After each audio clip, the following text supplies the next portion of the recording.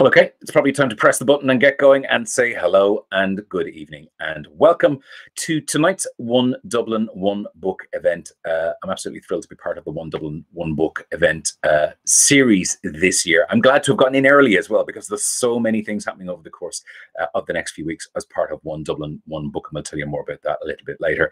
Thanks for joining us. My name is Rick O'Shea. I'm the presenter of the book show on RTE Radio 1, amongst a few other hats that I have. Joining me tonight are two authors.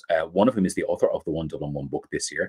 And we decided that to make this event a little interesting, we would bring along an author who brought contrast to that. And that's why tonight's event is called Naughty and Nice.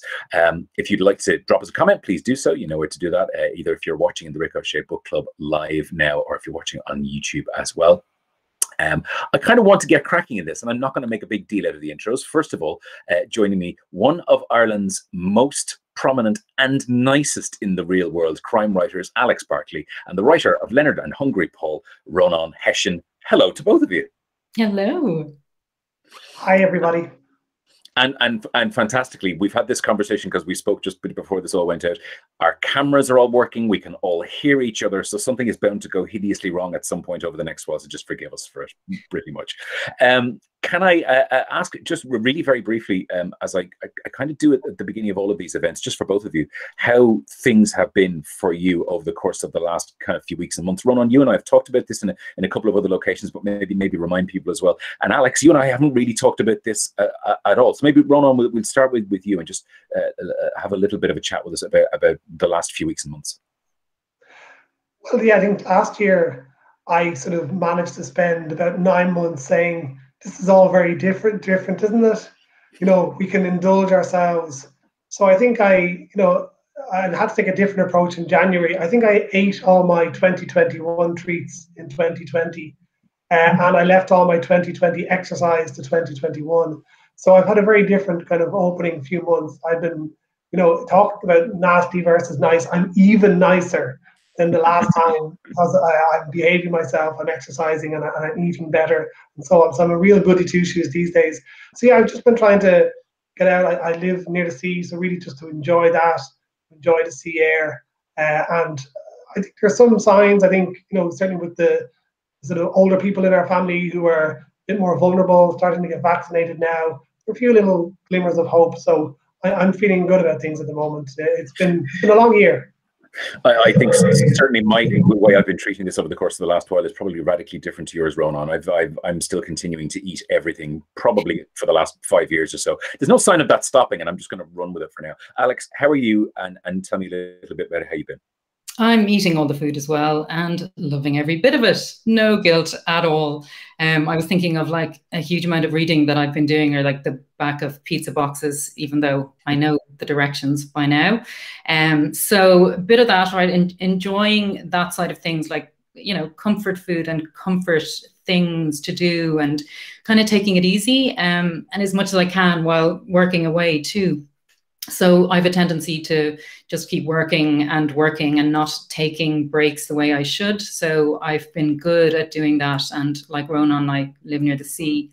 So that is huge, I think, to give you that sense of space and freedom. It's a huge difference to be able to just stand there and look out at that vast space.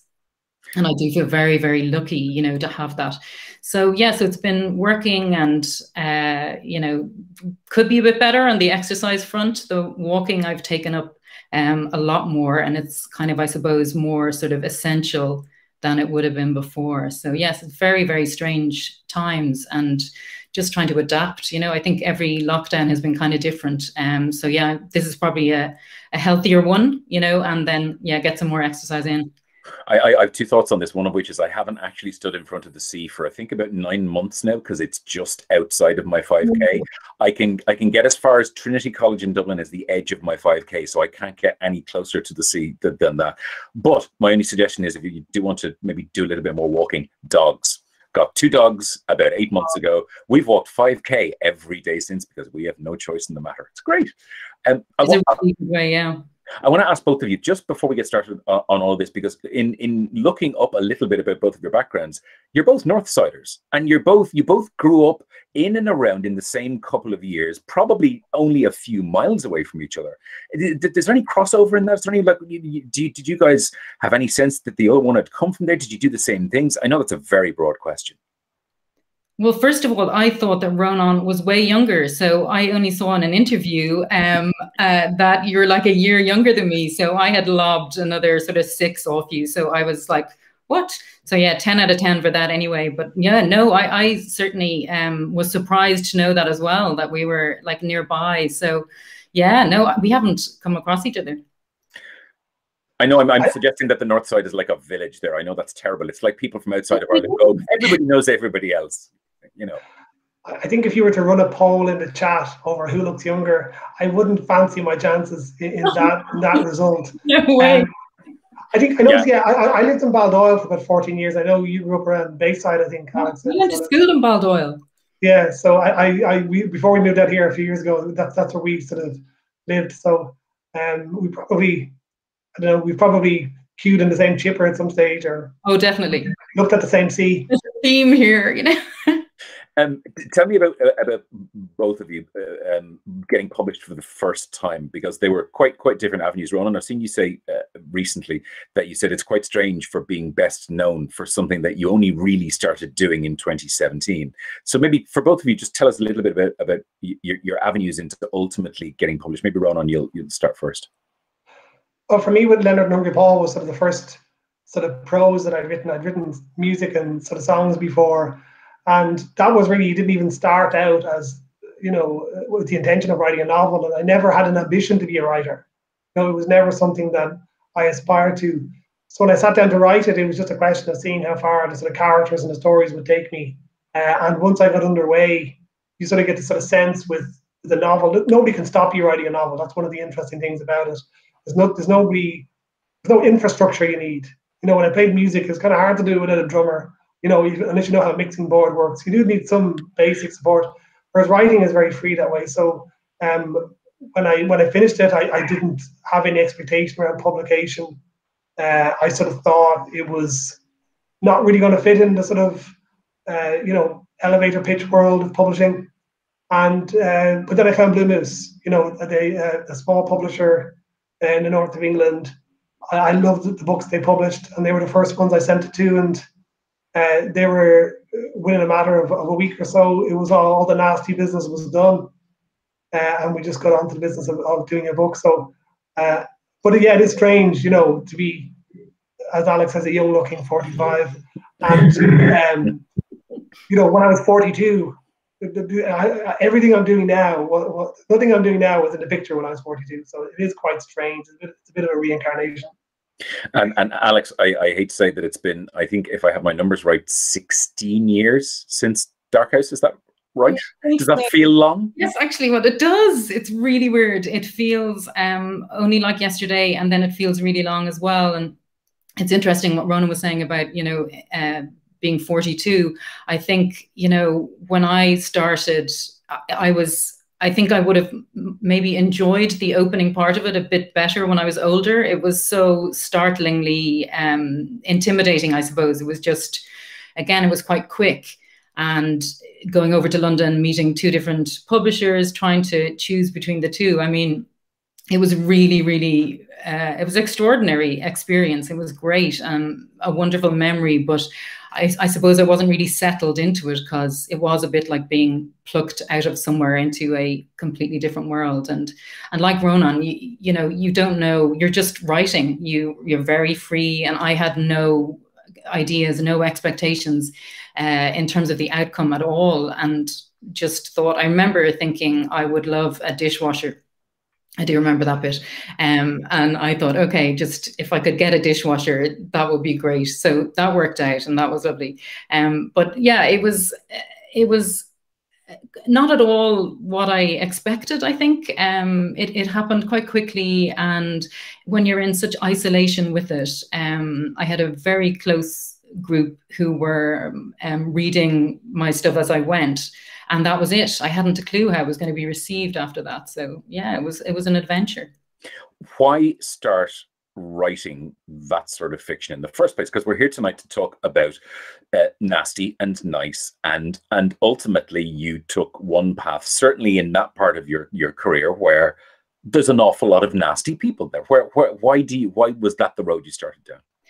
Yeah, it's funny because I think of the write what you know thing, and I'm always a bit, you know, on that front, that was what I knew in terms of what I read. So I was a really voracious reader of American crime fiction at the time, in particular, like since I was about 14. So it was logical on that front, and I loved the landscape, and I loved the nastiness. And, you know, it is a bit like, you know, you don't know that you're going to be able to write such nasty characters. It's kind of slightly alarming when you start, because my character in that, Duke Rawlins, is vile. I mean, there's no other way to describe him. I write him and I love writing him. I always have. But it is just like, what is going on here? So it started focused on the detective, Joe Lucchese. So it started with that.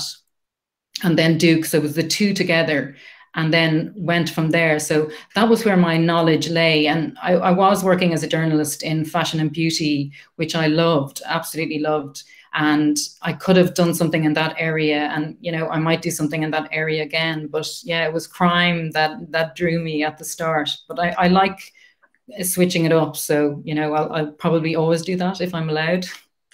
It's interesting in that you talk about taking that kind of inspiration from the stuff that you loved reading. Rónán, I wonder about you, because we've talked before, particularly about your love for fiction in translation, and it was only when I was having a conversation with somebody a couple of weeks ago, and we had a conversation where it was like, yeah, the characters in Leonard and Hungry Paul, and in Panenka as well, which is the new book that's coming out this year, there is something slightly Japanese about them. And I mean that in the best possible way, in that you and I do read a fair amount of Japanese fiction in translation.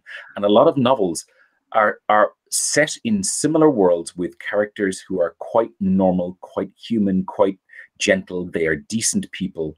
There aren't enormous amounts of shock that occur to these characters within their lives. Did that in any way influence who Leonard and Hungry Paul became?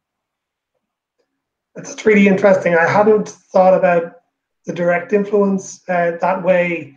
I think you could be right there. I think what strikes me about Japanese literature in particular is the absence of cynicism.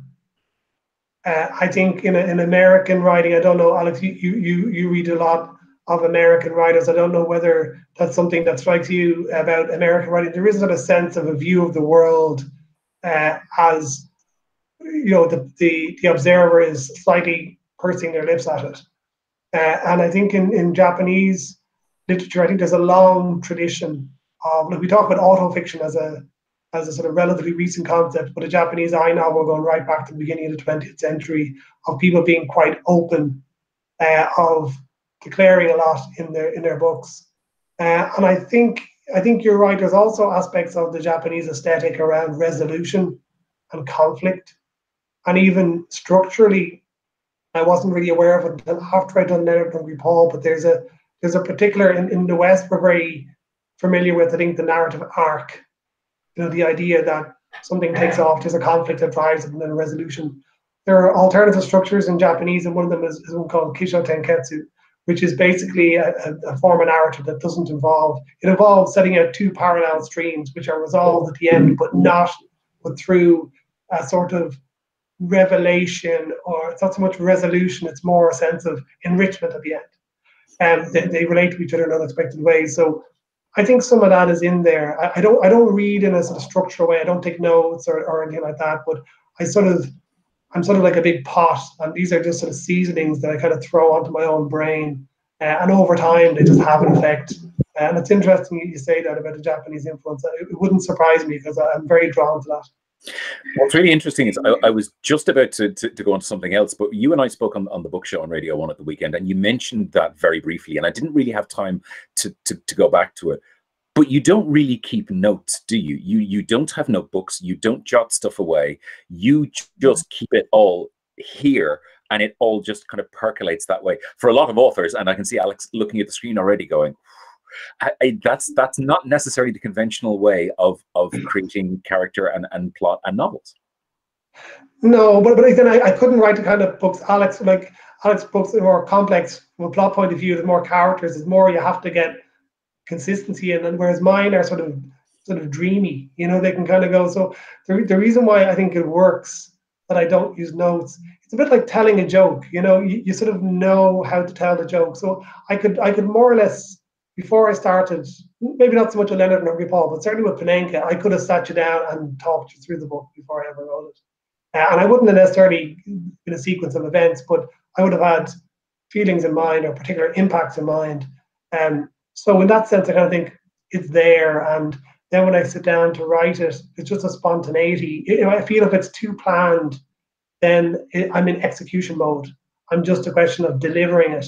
Whereas if I'm actually trying to make it happen in real time, I'm in a different space. I'm in my imagination, and there's just a different set of brain waves. There's just this different whole feel to that world. And that's where I can write from. So that's part of the reason. It's not, although it is a bit like, you know, I often say it's a bit like stretching for exercise. You can get away without planning. You pay for it later, though. So likewise, when I go for my run, sometimes I skive off the stretching, and I'd rather be sore later. So sometimes there are things I have to fix.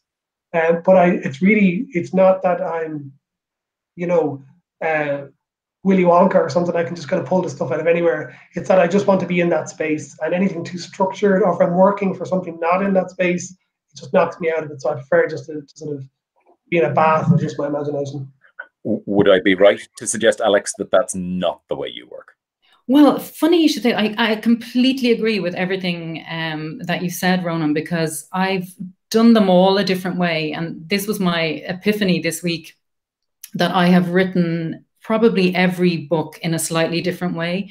And it's really joyful to do it the way you've just described, which is just sit down and let it come out. It's a totally different experience. And the book that's coming out next, the YA novel, My Heart and Other Breakables, is diary format. And it was just exactly that, right? Just get up and off I went. And there was no structure at all. And the diary format is brilliant, right? There is a form of structure there, but creatively, imaginatively, no, you just wrote, and it was beautiful. The thing with notes, I feel like what you were saying there as well about feeling restricted in any way. I think outlines do that for me. I like writing them. I like the style of them, but being really rooted to them, that I find like leaves me with less. It is a bit like, oh, it feels like the story is told now, and you have to get out of that mindset. And what I do with that then is, make changes to it as I go, which again, I'm lucky that I'm allowed to do that. But yeah, I write notes often. It is to get ideas out of me more than anything, because they tend to build up, and it's a bit like just needing to release them. So the result of that is just having an epic amount of notes around the place and an epic amount of notebooks.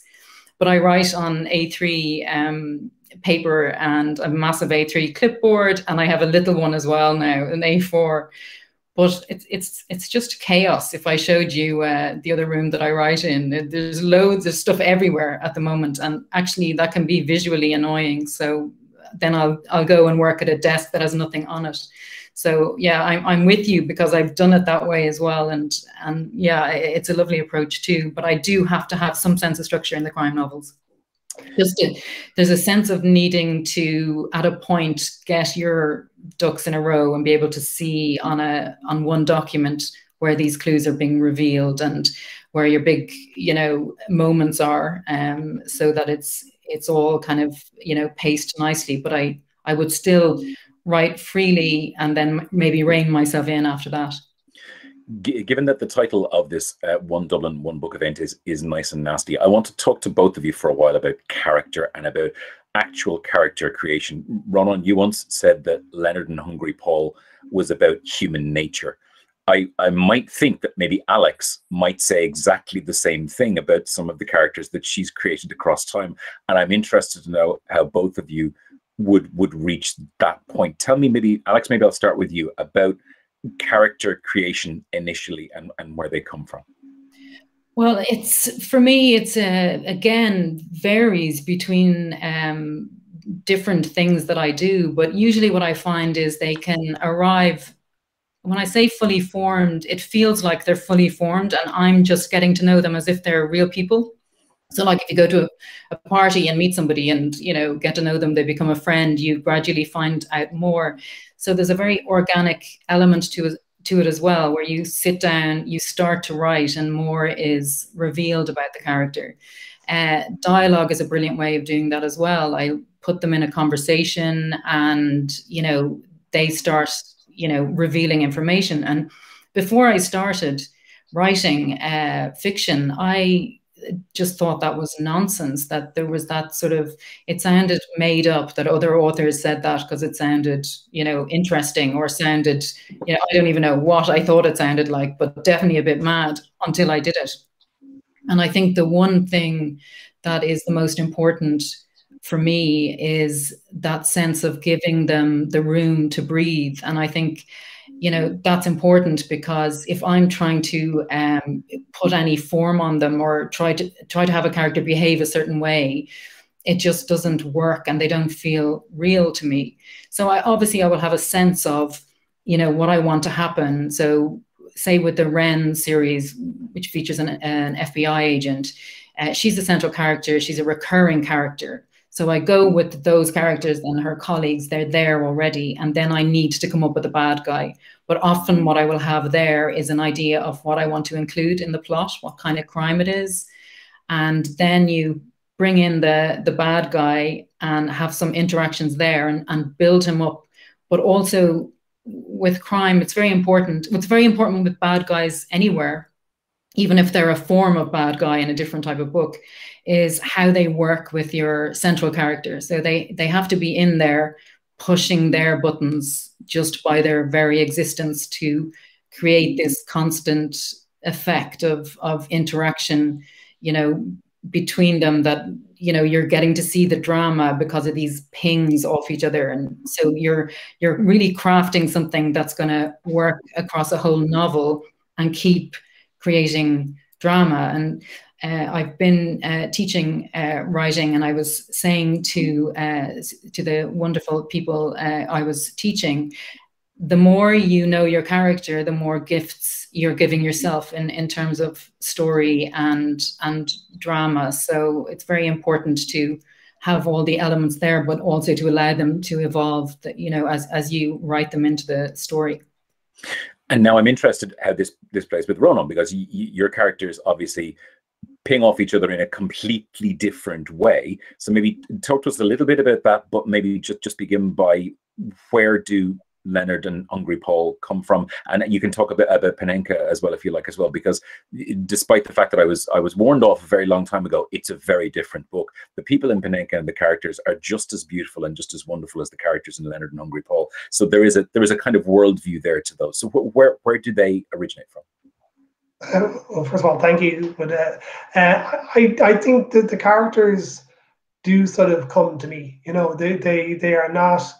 One thing I would say, and I think it's often misunderstood about writing, is there's maybe an assumption that characters are a projection of the author, that they come, that they're an extension of the personality, and therefore can only come within the experience of the author.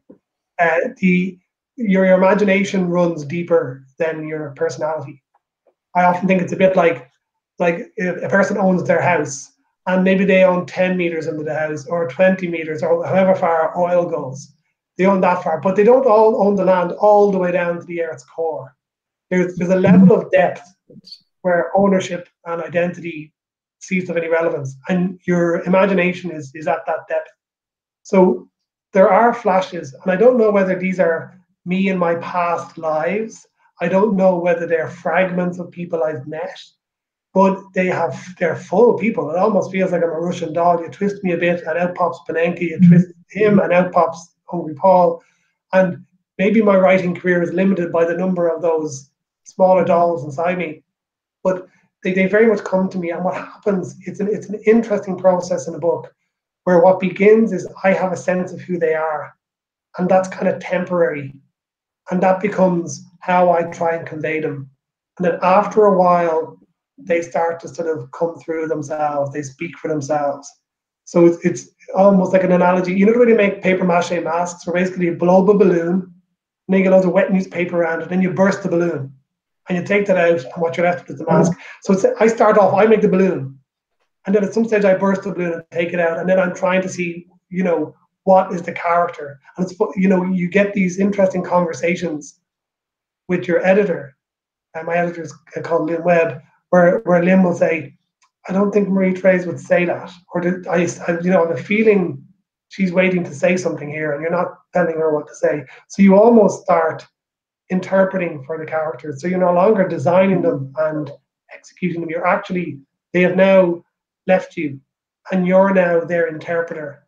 And I always have the sense that if I met them afterwards, sort of backstage after the book, they'd come back and say, "Why did you make me say all that stupid stuff for? Like, why did I do?"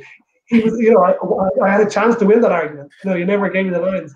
So that balance shifts, and you hear writers often talk about characters taking a life of their own, and that is a really interesting experience as a writer to actually observe. There's a point where you're going, okay, this character is real, and I'm actually trusted to land this character from here. Up to now, with my own creation, I could make them do what I want, but now this is the dangerous part of the book, where I could actually screw them up.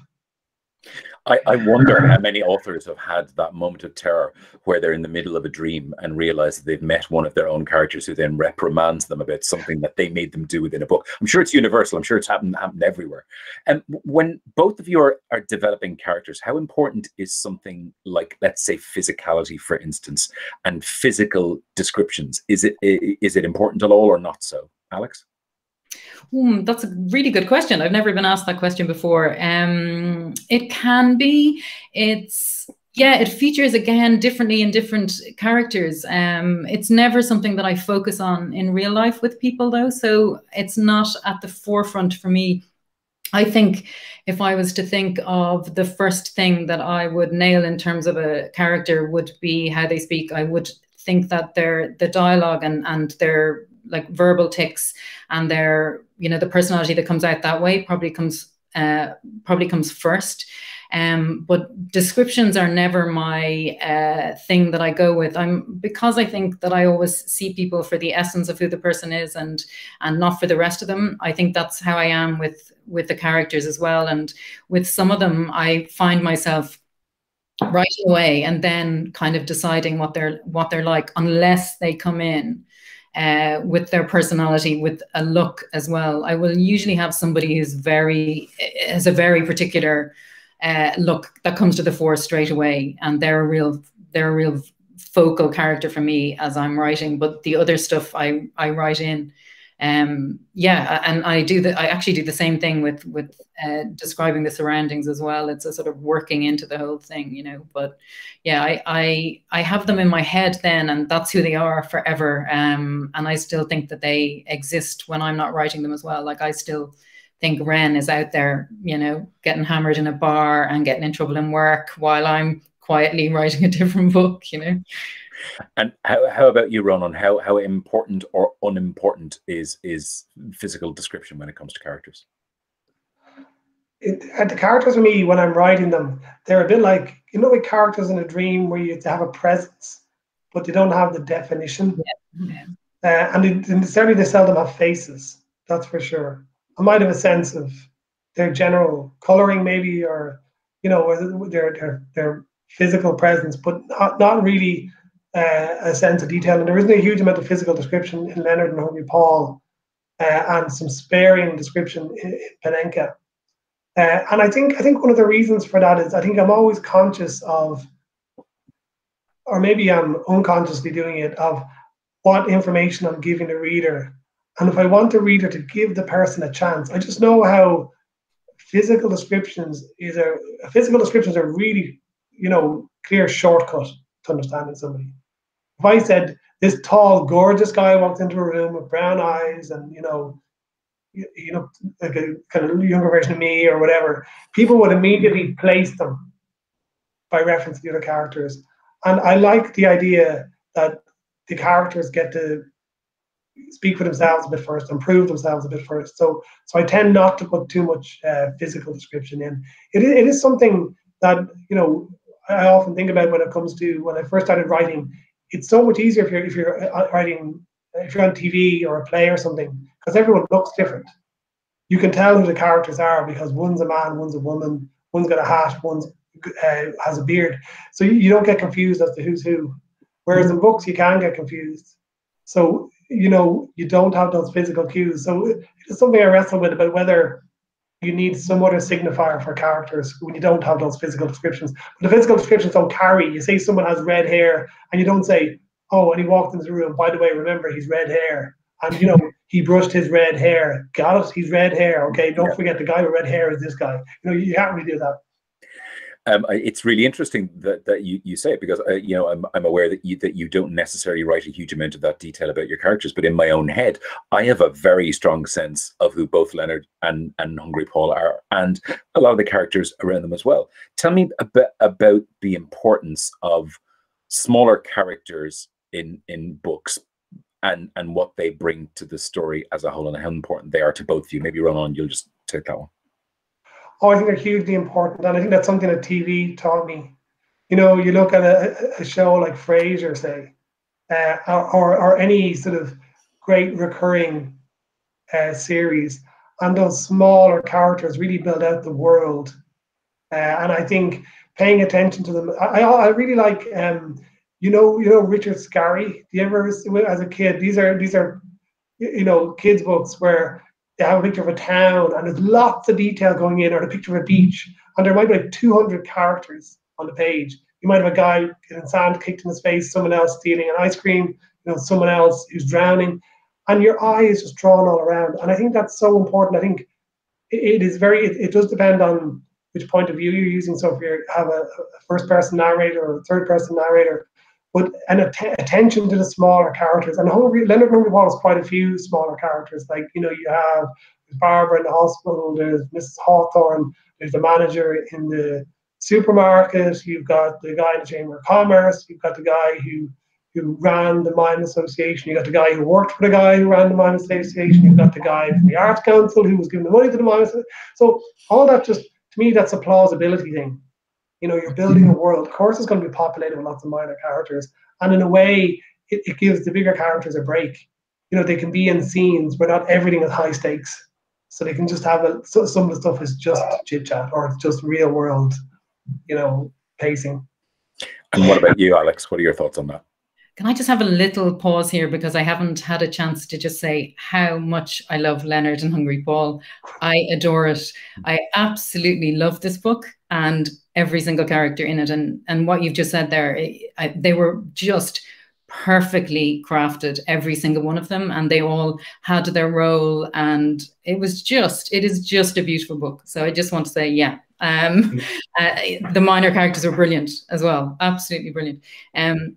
Yeah, minor characters are great. I love writing them. They show up to show me or to show the reader something about the main characters. And yeah, especially with crime novels, you're guaranteed to have them, because you're bringing in, you know, in some cases when the victim is, you know, no longer around, that's a minor character on some level. But then you've got whatever you want to include in crime, you know, the family left behind, the suspects, you know, other detectives in the squad, and they're all there doing their job. But I also love having the little randomers in terms of, you know, witnesses, and you can have a lot of fun. I always have fun with witnesses, weird, like nosy stalkers, and, you know, information, you know, there's so much information to be kind of taken in a crime novel. So I love those little characters. And some of my favorite characters that I've written and that I've got attached to in my books were minor ones. You know, there was one that I adored that I killed, and I still feel really sad about it. I didn't see it coming, and I hate myself for it. So I had to. I read a little bit of it at one point, and I got really emotional, and I thought, oh God. So yeah, poor minor characters in my ones. You just don't know what's going to happen to them.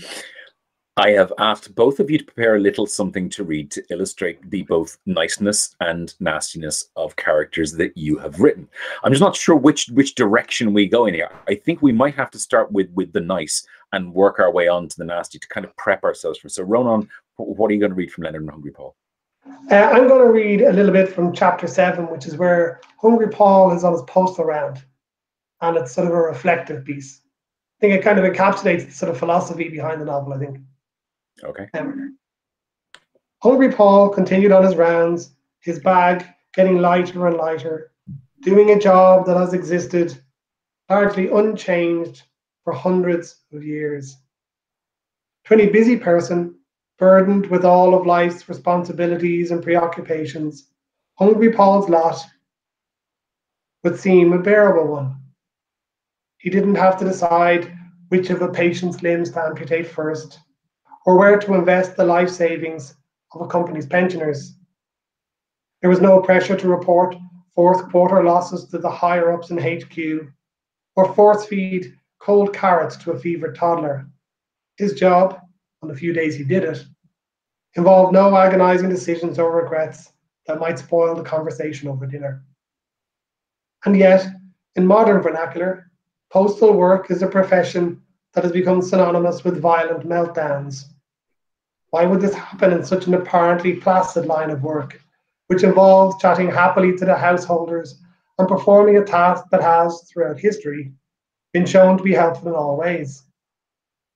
Most overworked middle managers would gladly swap their late evening conference calls with the West Coast for the simplicity of the postal worker, walking in the mixed March sunshine alone with his thoughts. However, such white-collar fantasies fail to consider what it is that bends even the most pacific minds towards self-destruction. Though we may be a species that prizes great minds, we are also terrified of and by our thoughts.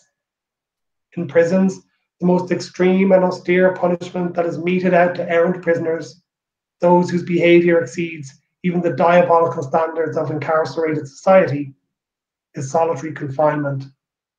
The awful fate of being imprisoned with only one's thoughts for company. With no distractions, one thought billiards another, and an endless internal monologue drowns out the rest of life, bringing dissonance to silence, restlessness to stillness, and anxiety to forethought. A certain type of person, isolated and unsuited to long daily periods of reflection, will eventually think themselves to madness. But Hungry Paul seemed to be able to maintain his peace where another man might have declared war on themselves and those around him. What did he think about? The answer is, quite simply, nothing. Hungry Paul had been blessed with a mental stillness, which had become his natural state over the years. His mind worked perfectly fine, and he had all the faculties of a healthy, if slightly unorthodox, man of his age. He just had no interest in or capacity for mental chatter. He had no internal narrator. When he saw a dog, he just saw a dog, without his mind adding that it should be on a lead or that its tongue was hanging out like a rasher. When he heard an ambulance siren, he just heard an ambulance siren, without noting its Doppler effect or wondering if it was really emergency or just a driver running late for dinner. And it is in this way that Hungry Paul maintained a natural clarity throughout the day and stayed apart from the trouble that the world will undoubtedly make for those who look for it. And this is where we play the audience because there is no real audience. We're going to do that. Congratulations. It's lovely. It's beautiful. Alex, where are you taking us? Oh my Lord. First of all, I literally have that passage marked in my copy of the book. I absolutely love it. And also there's an element of envy there for the quiet mind that doesn't narrate everything, because I'm sure yours is like mine, which is having creating a lot more stories everywhere you look. Okay, no joke. I have done this before in the past when I've talked about something and then read something. There's serious physical description in this. So, but it is a short story. So it's a little abridged version of a short story from Belfast Noir, and it's called The Reveller. So, like I said, it is abridged, but it's very hard for me to pick something nasty that's actually speakable on any level. So this is reasonably speakable. And all you need to know right now is that the guy I'm talking about has killed somebody, and somebody may be onto him. So here goes. I don't know which disturbed me more, at night when Paddy Gillen became who he really was, or in the morning when he became publican beloved. His forum was the bar that bore his name, its blinkered windows on the shore road, its caged door on Dandy Street. Rising up and down from his gaffer-taped stool by the till, Paddy Gillen was like horse and rider, his eyes bulging with the telling of his tales, his smile equine, driving the story and being driven, blooming to fill his form. But when the punters were gone, the only journey left was up the claustrophobic staircase to bed. As soon as his foot hit the first tread, a narrowing began, until the tall story of Paddy Gillen was pared down into the tiny space of his boyhood room, as though the steps were whetstones. Once there, he would stand in front of the cloudy mirror above the sink and begin his ritual. He would slide the false teeth from his mouth, then the rippled hairpiece from his head. He would use the face cloth, then slide the grimy towel out through the metal ring and pat himself dry. There was a lot of sliding with Paddy Gillen, his tongue across his vacant gums, money across the bar, eyes across a woman's body, chips across a plate, until all that was left was a red smear, like the one he slid a man through in the public toilets on Shaftesbury Square. I believe that Paddy Gillen had a deformity of the mind, a small nub of some kind where thoughts would get caught until eventually there was a grotesque knot of slights and grudges that were surely pressing against part of his brain, impairing its function. For years, this squalid little cockpit had helmed his actions, and he was not a bright man, Paddy Gillen, so these trapped thoughts were rarely new. He was a pickpocket of opinions and a mark for those who wanted their message to spread. On Paddy Gillen's thick skin, they could brand their burning convictions, and he wouldn't even feel it. And he could pass them on, still ablaze but unnoticed, against the ice cold of a pint glass. How I knew of Paddy Gillen's ritual in his boyhood bedroom is that I had watched it on and off for weeks, on nights when I knew he was alone. I would stand on a breeze block on the porch over the bar behind Gillen's, its red lights shining up to my knees, the rest of me in darkness. I wondered why he never closed his curtains on such a pitiful deconstruction. That last night, I am watching from inside. I am crouched behind a pink curtain under the dressing table behind him, an embarrassing space, unplanned. I am barely breathing, set to watch his display. The tap is running, but he hasn't started yet. The one night I need his routine to consume him, he's in some sweaty holding pattern. I can't move. I hear his teeth come out, the sound like the slap of a child's hand, but then I hear them rattle back in. I don't know what gives me away, but he turns to me. I fire. I didn't want to kill Paddy the publican, the cheery figment, but it's too late. So it's my turn now to carry out his routine, and I do it piece by piece, crouched down beside him, conscious of the soles of my shoes. It was Paddy Gillen's ritual, and now it is mine, followed with no deference, the teeth, the wig, the face cloth, the towel. I am covered in blood, destroyed. Cheery. That's what we want from our contrast pieces tonight. That's exactly what we're looking for. Before I've gotten, actually, there's a couple of questions that have come in comments that I'd like to do before we finish up, and I want to ask you both about what's happening next for both of you. But just before I do that, tell me about making an entrance and the importance of introductory scenes when you're introducing a character. Maybe Rónán, start us off on that. Yeah, I really try and give a lot of thought to that. I know with Hungry Paul, I wanted to make his first appearance in the book sort of special and sort of original. It's not particularly spectacular when he arrives, and basically he's in a white toweled dressing gown that he thinks looks like a judo gi, I think it's pronounced. And he's trying to dry his hands after coming out. But I wanted a sense of an entrance there for him, something that would help people remember him. And I think what I'm thinking of, and I think of chapters as scenes, really. You know, I'm always thinking about Claire Keegan, the Irish writer, had a really good expression where she said, when you're writing, you're making an incision in time. And I'm always thinking about where to put that incision. Where's the right entry point? What's the right camera angle? for us to meet this person for the first time. And I want it to be special for the reader. So I want to make sure that there's something about it that just conveys where the character is coming from, and the sort of sense that they had a life before and you've just met them, but they existed before you met them. They haven't just been created. And that's I think, the trick around trying to create an entrance and how you introduce the character. And what about you, Alex? How do you approach that? Yeah, I agree. I adored, by the way, I adored his entrance. I thought it was brilliant. And it's an interesting thing, the bathrobe element. I think you can, it's really important to have something that roots it. And I'd say probably, Rónán, I know that was carefully chosen on one level, but you probably didn't even realize that, you know, someone was going to be reading that and going, oh, it was just so impactful and real and had a gorgeous story to go along with it. So I absolutely loved that. And it is incredibly memorable.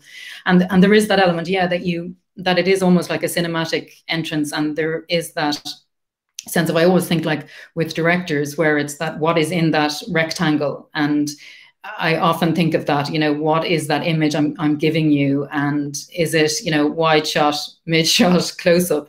And what are you going to get? So for me, I think it's important to introduce somebody in the, you know, to give you the style to which you should get accustomed. So with that in mind, I also opened with Ren in Blood Runs Cold in a bathroom scene, except she was wrapped around the toilet, not in a very good state after a very, very rough night. And that was setting you up to know that though she was about to head to work as an FBI agent, she may not always be going in the best shape, and that is a bit of a theme with her, whether it's always a hangover situation or not. Certainly there's shabby elements, so I'm like straight in there going, okay, yeah, no, this is not your very uptight agent who's going to be very following all the procedure. So you get a maverick straight away, and you'll hopefully remember that and expect the worst. Okay, a couple of questions just before we finish up. Hello to Mairead. Mairead says, Alex, West Cork is very much part of the setting in I Confess, but Rónán, Leonard and Hungry Paul could be set in any city. So how important is location to you both? Whoever wants to start. I'm going to throw that one to Alex. I'm going to start with you.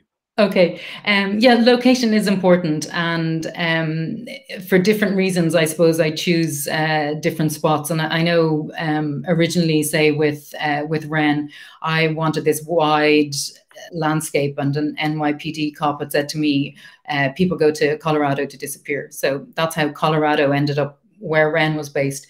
West Cork, where I live and I'm in love with, I never thought I would set a book here. I was also slightly nervous about doing it and concerned would anyone talk to me after setting such a horrific book there. Thankfully they do, because I would be heartbroken otherwise. So yeah, I wanted something remote, and I did want to do something Irish, but I wanted something remote yet still in Ireland, and Beara is very much that. If you've never been here, I think it's even a surprise for people that there's somewhere that feels this remote and is, you know, on a small island. So yeah, that was very close to my heart. And actually, I've set My Heart and Other Breakables here as well, but that's a lovely story. So it's very much a love letter to Beara. So it's a different style. So yeah, I think location should always be such, you know, another, I know everyone hates saying this, but another character in the book, but it is important to create the overall atmosphere and to show your characters in their best or worst light. And Rónán, I'm asking you, I suppose, in the context of, again, I've read Penenka as well, and for both of those, you have a sense, obviously, of location and of where this is happening, but you're not really sure where that is. Tell me why you've been kind of deliberately vague about that. Yeah, so I think Leonard and Hungry Paul is located not far from here and now, wherever that is for the reader. That's basically where it's supposed to be located, and that's because I suppose the underlying themes are intended to be universal. So when it's dealing with, if you were to put them in Dublin, Dublin is a very big literary character. They would have to have a relationship with it. You would have to draw it for them and have to work out their relationship and what the references and connotations were. And I felt that would just draw me away from the very close look I wanted to have at Leonard and Hungry Paul and their nature and the way they work. And I had to strip away a lot of things, like, you know, the physical descriptions, those surnames. You know, there are no particular signposts there, no real idiomatic language, nothing like that. And that was really to try and foreground something which, if you didn't do that, is continually going to be covered up by more obvious things. But Panenka took a slightly different approach, which is that it's not set anywhere in particular, but there's a much stronger sense of our place. It is very much, I did sort of construct a town for Panenka, a place that he belonged to and that was very, very important in his life, and a very important influence on his life. So even though it's not located in a particular place, and you could argue where exactly in Ireland or Europe it is, but the main thing was that he had a relationship with a place that meant something to him. So again, it's, you know, it's just, for me, what I'm continually looking at is human nature, that's the plight of people in life and how they make it through life. And so I I make choices then about what, you know, I often say these books are a portrait rather than a landscape, you know, so they're intended to focus on the human nature there. I have another question for you. I was going to ask this anyway, but let's let the wonderful Jackie Lynham ask this question. It says, I can't wait to read Alex's YA book. Can you ask her when we'll get to read it? I'm going to ask you as well, despite the fact that I already have a secret copy of it, which is right there. And despite the fact that I can tell this story now, I'm sure he won't mind it, that I first found out about this book when Joe Duffy stuck his head around the corner of my studio and knocked on the door and said, have you heard about Alex's new book? And I said, no, I haven't. He said, it's YA. He said, I don't know a lot about YA, but I really like it. And that's a terrible Joe Duffy impression. And Joe, I'm really sorry if you ever get to watch this. Tell me about the new book. Oh, he's so nice. It is a diary of a 16-year-old girl, 15-year-old, about to turn 16, called Ellery Brown. And her mother was a writer who passed away the previous November. And she gets this diary at the end of New Year from her aunt, and she suspects it's meant to be therapy for her to pour her thoughts into, but she's never known who her father is, and her mother died without telling her. So she sets off on an adventure to find out who her dad is. So so that's what it's about. So it's got a lot in it. It's very sweet and it's funny and it deals with grief as well, and it's a detective story as well. So it's a bit of everything. But it was one of those books that was a joy to write from start to finish. So I hope everyone else likes it. And when is that out in the real world? September. Hopefully September, as far as I know. And Rónán, I'm right in saying that it's May for Panenka. Before you start talking about it, I have read it. I adored it as much as I adored Leonard and Hungry Paul. I think for those people who have loved Leonard and Hungry Paul, you will find absolutely something that will make your heart sing in Panenka, even though, as you said, it's a different place and with different characters. Tell us a little bit about the book, as much as you want to. Well, thanks very much, Rick. Yeah, Panenka is, have it here. You can see what Panenka looks like. That's the picture there in front. So Panenka is, I describe it as a platonic love story. So it's really about Panenka as a character. He's a 50-year-old man. He's a grandfather. He lives with his daughter, who he's recently reconciled with, and with her 7-year-old son, his grandson. And just as he's a man who has made a lot of mistakes in his life and in his relationships, which have really kept him sort of frozen in his life and in a sort of state of exile in his own town. And when he starts to try and get back in touch with his life, things get even more difficult for him. But really what it's about is, when we talk about life, often we think of our problems and we think of how we solve our problems, that we solve the things that are difficult in our life. So what I was interested in was, what do you do in life if life is unfixable? If you are broken and your life is broken, where can you take that? And that's really what Panenka as a book tries to explore. How do broken people find a path in life? Just before we finish tonight, there's one comment in the Ricochet Book Club in Facebook. It says, the thing about Leonard and Hungry Paul for me is that the authenticity comes from the feel that it wasn't written to impress a reader. It was a story laid down to be discovered, to be felt and relished without any expectation. It brought the soul to the surface and witnessed the true wonder of humanity. And that's, I think, a perfect way for us to finish off tonight's event. It has been lovely talking to both of you as part of course, One Dublin One Book. We'll tell you a little bit more about the events that are coming up in just a second. But Alex Barclay, the wonderful Alex Barclay, and the exceptional Rónán Hession, you've been brilliant guests tonight. And thanks a million for coming on. Cheers. Thank you so much. Thank you very much. Right, where am I going to go with? I'm going to remind you very briefly, there are, of course, a ton of One Dublin One Book events. They're happening all across the course of the rest of the month. They are all happening online as well, and you can look at them all if you'd like more details. OneDublinOneBook.ie is where you will find all of those details. And that's it for me. I will catch you again on the book show on RTE Radio 1 this coming Sunday at 7 o'clock. Other than that, thanks a million for joining me tonight. I'll see you next time. Good luck.